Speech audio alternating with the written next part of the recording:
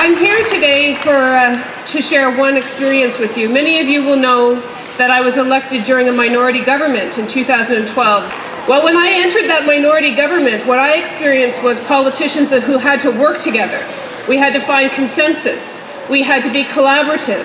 And we actually did a lot of good work in that minority government. And then we moved to a majority government where one party who got 40% of the vote has all of the power. And that rules out your voices in our democracy. So what I feel very strongly about is that first past the post is a direct threat to the democracy of this country and indeed of this province.